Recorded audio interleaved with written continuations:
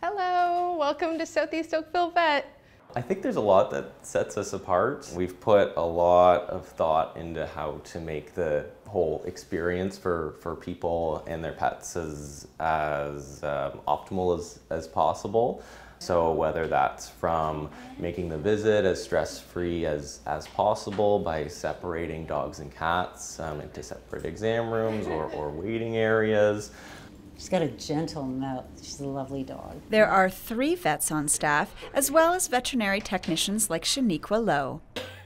I wanted to be a technician since I was a kid, about 5 years old, and I've always fallen in love with animals, and it's just been a passion. That feisty little feline demanding introduction is Nico, a 10-day-old rescue she's fostering.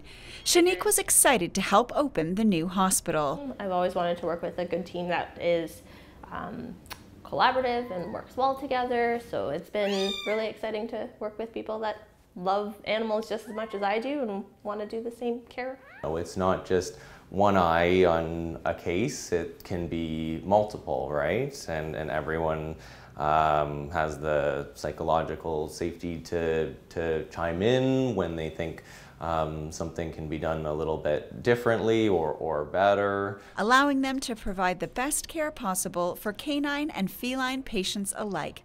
They've also invested in new technology like ultrasound and laparoscopic surgery. We were among a handful of general practices in the Greater Toronto area that are offering that service. So there's become an increasing demand for that type of minimally invasive surgery, and some people might drive pretty far to find that. So we're happy to have another option in Oakville.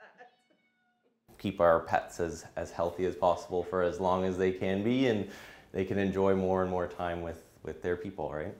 They're accepting new patients now and will be officially cutting the ribbon with Mayor Burton on May 29th. Reporting for Halton News, I'm Nikki Wesley.